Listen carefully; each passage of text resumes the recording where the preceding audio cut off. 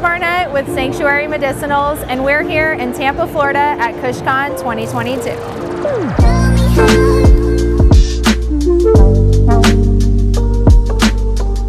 Welcome to Sanctuary TV, your source for cannabis news and industry coverage. Contributing original content from Sanctuary, Florida, and curating lifestyle, wellness, culture, and education. We have our future governor, Nikki Green. Sanctuary Media recently visited the first ever KushCon in Tampa, Florida, to support the local community and participate in the continued advocacy for medical cannabis. As Florida's largest hemp, CBD, and wellness trade show, the two-day event attracts manufacturers, growers, labs, farms, law and consulting firms, nonprofit organizations and associations, and more. The stigmas that used to be there aren't there anymore.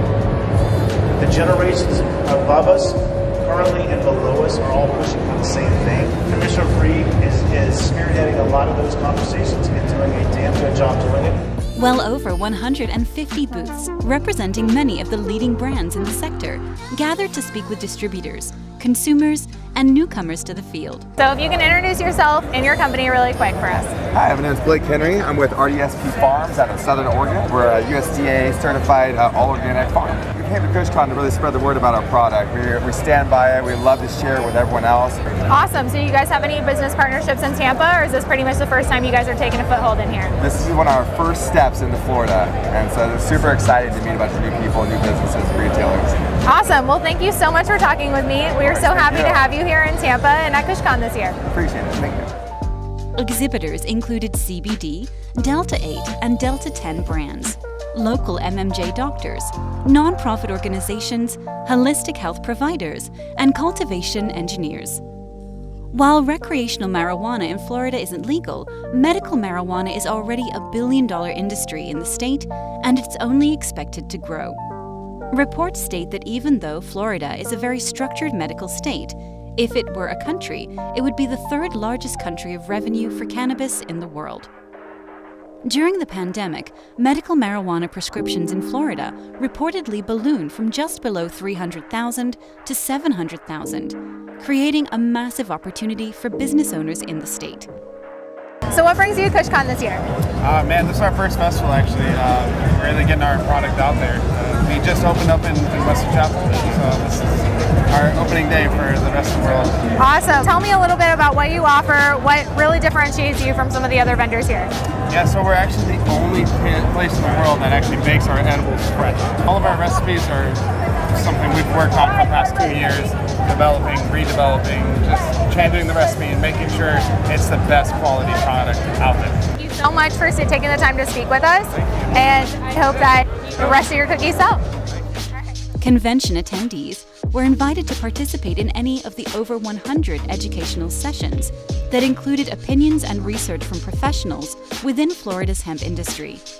Structured breakout sessions provided the opportunity to network with distributors and retailers and meet like-minded patients and business owners in the space. So tell me how you like KushCon this year. I liked it. It was a lot of fun. Did you see anything that you weren't expecting, or tell me a little bit about what your favorite things were? Well, I saw a lot that I was not expecting. There was a lot of stuff about the industry itself, which was fascinating and informative.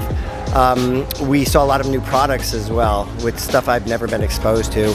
Do you think you'll come back to KushCon next year? Absolutely, and I'll bring my friends. Are you a medicinal user? And if so, are there any dispensaries that are really intriguing to you? Dispensaries I really like Sanctuary. Truly, not as dynamic as they need to be, but really I like Sanctuary. And when I go in there, I really don't know what I should about all the products, the benefits, the medicinal benefits. And they explain that very clearly, and their product is good as well. Panel speakers included founders, owners, CEOs, doctors, as well as industry advocates. What do you think that this country needs to see to be able to actually get the change that you're hoping for? We need to get legislators educated to understand that their constituents approve of medical cannabis and adult use cannabis. 92% agree on medical cannabis and about 69% agree on adult use right now. So do you think that the push needs to come from consumers, from businesses, or both? Both. We need to educate our legislators because they're writing the laws. They're writing the regulations. and we need to move them forward and let them know that this is what is necessary for our state to move forward, both economically and health-wise. A healthy community makes for a healthy state. Keynote speakers held panels, including topics on the future of cannabis and hemp in Florida, cannabis and hemp for seniors, financing for business, cannabis and pets, Florida regulations, franchising, sustainability, the need for recreational marijuana to be legal and diverse, and an appearance by Nikki Fried, Florida's Commissioner of Agriculture and current governor candidate for the state. So I'm with Sanctuary-Medicinals. We're dispensary medicinal only. And so I wanted to kind of get your input on what do you think is the most important for dispensaries locally to really push forward the efforts that you, hopefully as governor, are going to be pushing moving forward? You know, so much of this movement has been a movement. It's about advocacy, it's about education. And right now we've got 700,000 plus patients on the registry.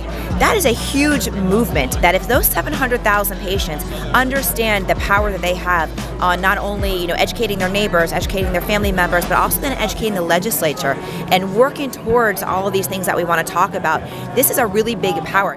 After 2 days of education and networking, convention attendees came together for the after party.